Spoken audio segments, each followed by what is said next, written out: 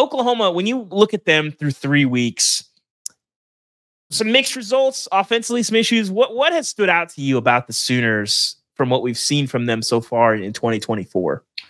I think their defense is good. We thought that coming in. They've got more depth on the defensive line. Adding Dominic Williams helps. Jaden Jackson's been a really impressive true freshman. R. Mason Thomas finally came on last week against Tulane. I thought he stepped up and played really well down the stretch. They need him to be a quality pass rusher, but you got a lot of depth at linebacker. Danny Stutzman, he's a dude. The guy's playing at a big time, All-American caliber level right now. And in the back end of the defense, you got some really good players at safety. Billy Bowman kind of highlights that. I like your front end players over at corner. Kanai Walker's been a really nice addition the last couple of years. And they added a guy, Des Malone, from San Diego State. So, the defense, I think you feel good about. That's 10 takeaways so far on the season. They're doing a good job limiting, ball carriers. That's going to be a real key in this Tennessee matchup, which we'll get to. But they're going to have to stop Dylan Sampson and Tennessee from running the football and do it without overly extending themselves and bringing too many people in the box. And then offensively, which is what you really want to ask about. I mean, come on. Just ask me about the offense. Just say it. Just say it. Is this offense broke? Because that's what everybody kind of wants to know. They've been really banged up. I don't want to make excuses, but I want to be real. They lost 5 starters from a year ago on the offensive line. And you go get a Branson Hickman from SMU, who's only played about 10 plays so far this season. You go get a Garen Hatchett from Washington, and now he's had surgery, and he's likely done for the season. Your right tackle, Jake Taylor's played about a total of a half in 3 games. You're mixing, matching, having guys in there. You got a redshirt freshman at center who's really your 4th, guy on your depth chart. You've got a left tackle you had to start last week as a redshirt freshman. He's probably not ready to play. So I think they're going to get some of those guys back this week. That's been part of the problem. Just so much inexperience and guys that really you're not ready to play these guys yet. They've got a chance to get players at some point. So that's been a little bit of an issue. Wide receiver, similar. You lose Jaden Gibson in fall camp for the year. You lose Jalil Farouk in the first half of your first game for 4 to 6 weeks. You haven't seen Nick Anderson, who had 10 touchdown receptions as a freshman last year. So, 3 of your top 4 receivers have been absent so far. You're at least hopeful you can get Nick Anderson back this week. You can get Jalil Farouk at some point because they need someone besides Deion Burks. They just don't have the guys that can, really put fear into defense and stretch the field, which is kind of combining with their inabilities to run the football. And then lastly, Jackson Arnold, he's kind of been up and down. Yeah. He's been okay to this point, but I think that there's been opportunities that for whatever reason, he hasn't pulled the trigger, and they're trying to instill some confidence in him. Made some really nice plays with his legs last week. I think that'll continue to be something that they look to try to utilize as his athleticism and playmaking as a runner. But he's got a big-time arm, and I'd like to see more of that, more vertical throws, making the defense play back, play off, and really pushing the football down the field to create some explosive plays. So we haven't seen a lot of that so far this year, and boy, Saturday night will be a timely time for Seth Luttrell and this offense to uncork some plays. Yeah, this is a compelling game just for football reasons. These are 2 really interesting teams. You've got, like I said, Jackson Arnold, Nico, 2 first-year starters that people are trying to, they have a lot of expectation. People are trying to find out if they're dudes, but the off-the-field stuff is obviously going to be a talking point. Josh Heupel, one of the favorite sons of Bob Stoops, wins the national championship with him. He wasn't officially the coach in waiting, but I think there was definitely some designs there until there wasn't. That's what. Let me just stop real quick. I think that even as a former player and being around the program at the time, that was my expectation. Yeah. No one told me that. Yeah. I don't know if there was ever a conversation, but everyone just expected. Josh is producing Heisman Trophy winners. He's taking over the offense. He's naturally the next guy. I think that was the feeling former players and the fan base had around that entire situation. I think it's hard to not take those things personally, but Josh has been pretty quiet about his time at Oklahoma. I think certainly, the way I think he would tell you that he would probably felt a little bit restricted by what he could do offensively in that 14 season, the way that season ended in the Russell Athletic Bowl, the Clemson game. And then for Bob to kind of bring in Lincoln and hand him over the reins, let him kind of do whatever. I think that there was some frustration there, but Josh has been really quiet about his time. When you talk to people that obviously played with Josh and played under Josh and the people around the Oklahoma program, how is he viewed now? It's been a decade since he's been associated with the program, but still a guy that, won the last national championship there. How is he viewed? He's appreciated, respected. And I know that, and I know Josh well, and I know that former players, teammates, and people around that I know are happy for all the success he's having. And so, I think that he's talked about in the highest regard. He's respected and at the highest. I mean, I think he's one of the most important players in the history of Oklahoma football. Yeah. That's how I view Josh Heupel. I also think, to his credit, it's interesting. Things happen for a reason, right? Is Josh Heupel as good a coach today if what happened didn't happen? Maybe he is, but maybe he's not. Because I can tell you that fueled him. Yeah. That fueled him 100%. He changed his offense. Yeah. He went and added more offense to it. What you see now at Tennessee was not at all what he was running at Oklahoma. Even at Utah State, his 1 year after the Oklahoma year, they weren't running that. This was something he brought with him to Mizzou. So yeah.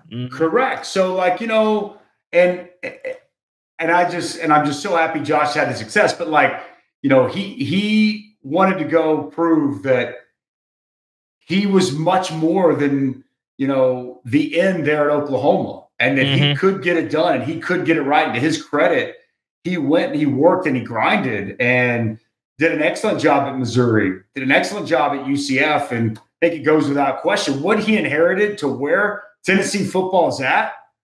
Yeah. I don't know if anybody's given him the credit or due that he truly deserves, because with second year, he takes a program that had been run off into the ditch to an 11-win season and winning a New Year's Six game. So and now he's got his best team right here in front of him. So I'm just unbelievably happy for him, and the fact that he took a real negative in his life and he's now turned it into this amazing positive. And now he gets a chance to bring this team back into Norman, Oklahoma, as Oklahoma kicks off their SEC status, and just to see exactly where they're at. And so many people will be judging, is Oklahoma ready for the SEC? And this is that litmus test.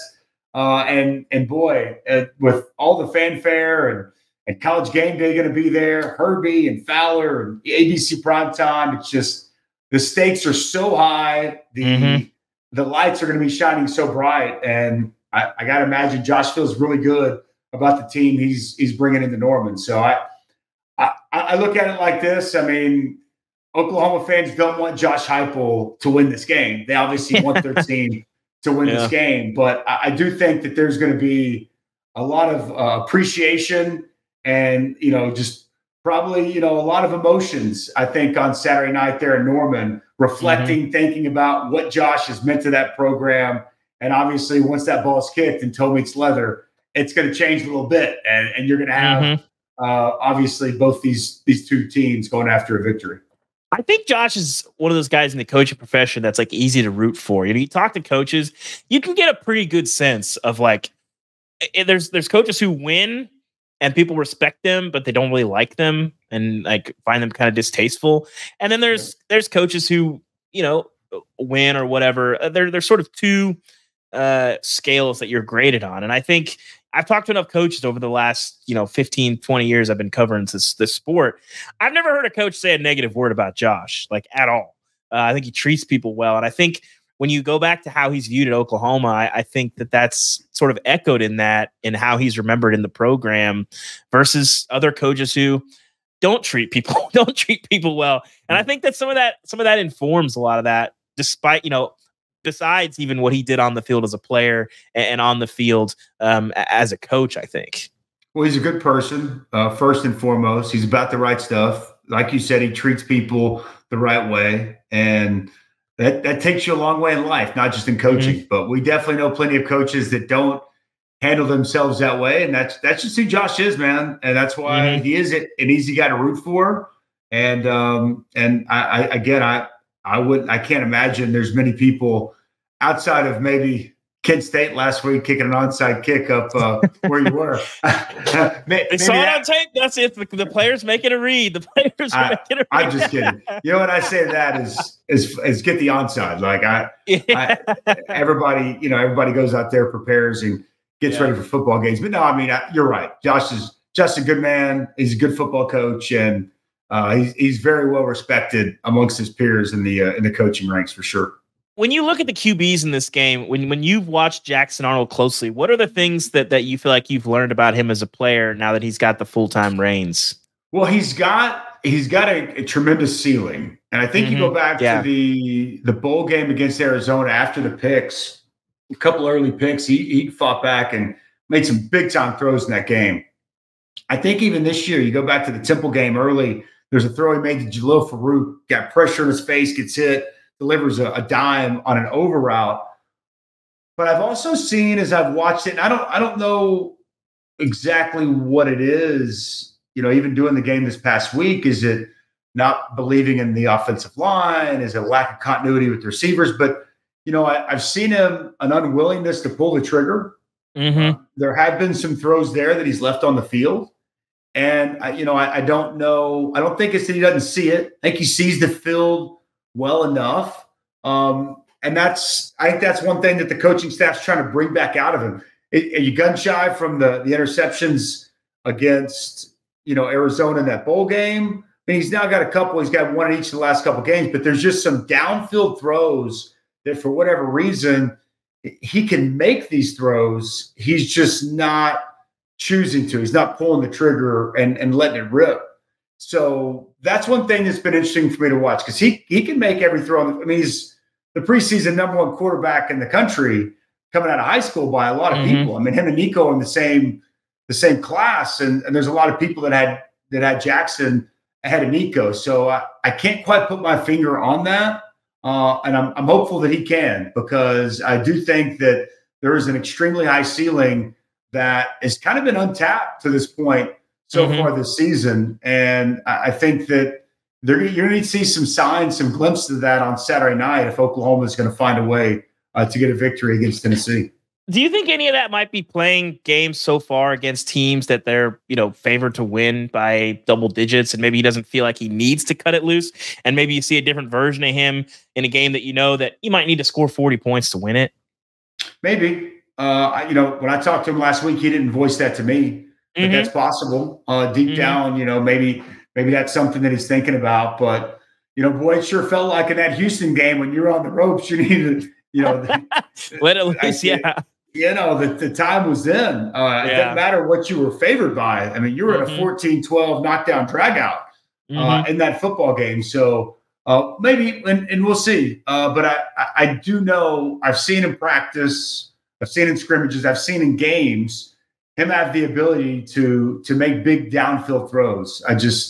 I'm anxious to see if we see that with more regularity. And I think, getting a guy like Nick Anderson, if he's able to come back this week, I think that's going to help him because I got to imagine some of it is just confidence in who you're delivering the ball to. There's a difference when you got a 6'4", 215-pound receiver that you just trust. If I put it up, he's going to go get it. I think that changes your approach, changes your mindset as a quarterback when you do need to cut it loose and pull the trigger. Especially at Oklahoma, there's so much expectation on quarterbacks because they've seen so much great quarterback play for so long, and everybody wants every quarterback that straps that helmet on to just be Sam Bradford day one. What have you made of the conversation around Jackson and some of the criticism of what we've seen from him, through 3 games? Hey man, this is the nature of the beast. This is Oklahoma. I mean, you mentioned Sam Bradford. I mean, it's Jason White. It's Sam Bradford. The recent quarterback play that's been here with Baker Mayfield, with Kyler Murray, with Jalen Hurts, even Dylan Gabriel and what he was able to do last season. I mean, there's a high bar and high expectation, but that's why Jackson Arnold or anyone comes to Oklahoma. You embrace that.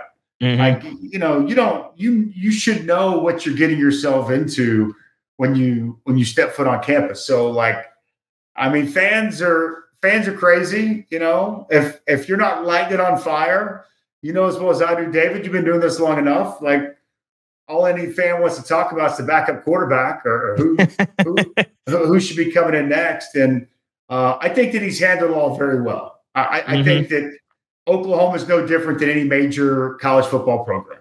There's high expectations, especially though, given the last 25-year run of success at that particular position at the University of Oklahoma. There is a high bar. And if you're not living up to that, you know, those expectations, living up to that standard, well, everyone's going to be freaking out. So I think he's handled it the best that he possibly can. And I think it's imperative that he doesn't allow that noise to affect his confidence or affect what he's doing out there on the field. Because, you know, that's not just for Jackson, but that's for a lot of college football players now. You know, like with social media, it can get loud.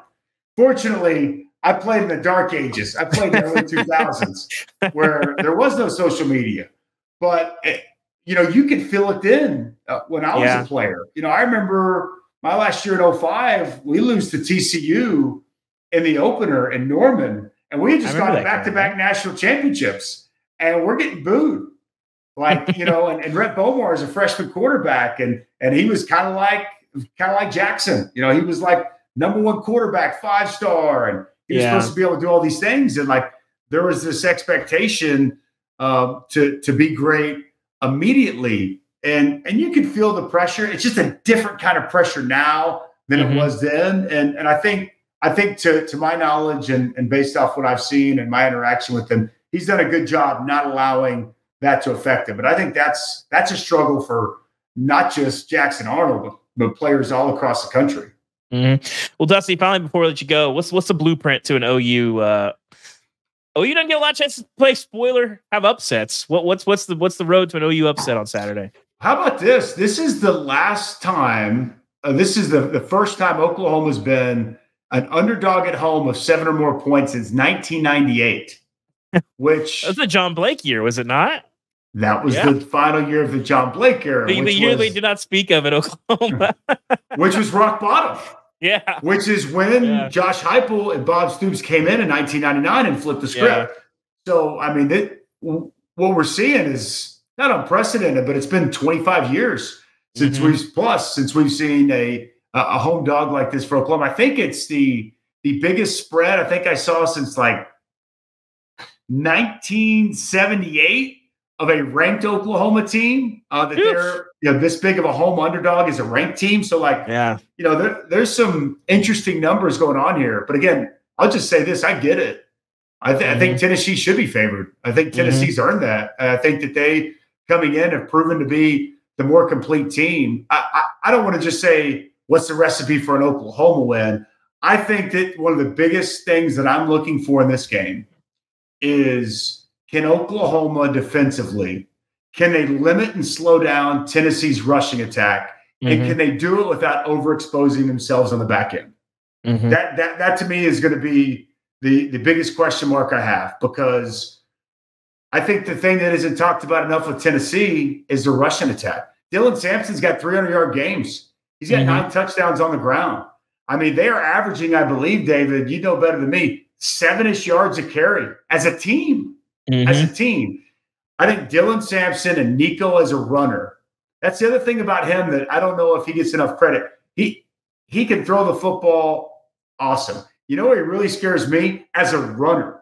Dude is fast. Yeah. When he gets downhill, like, it's hard to account for. And you get that extra hat. And so I think Oklahoma's ability to slow down Tennessee, running the football, and to do it with a 6-7-man box at most, depending on what the personnel is for Tennessee. If you've got to load up and you got to pack it in to stop this rushing attack, I think it's going to be a long day, because Tennessee's got big receivers outside. They got 2 guys that go 6'4 plus. Brew McCoy's every bit of 6'3", 220. You got Squirrel in there in the slot who just finds a way to get open. Like, you don't have the luxury, I think, to bring that extra hat down. You've got to keep guys over the top and limit these explosives. if Oklahoma can limit Dylan Sampson, limit Nico in the rushing attack with a light box, I think it gives them the ability to have success, put Tennessee in third and predictable situations, allow that crowd, that atmosphere to come to life, and allow those pass rushers to potentially get home.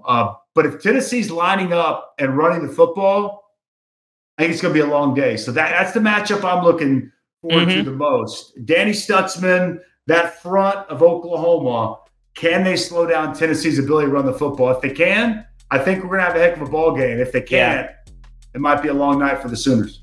Yep. Well, Dusty, thanks for joining us. It's great to talk to you. Great to catch up, man. It's going to be a memorable weekend, one way or the other, in Norman for a lot of people. So thank you, Dusty. We appreciate it, man.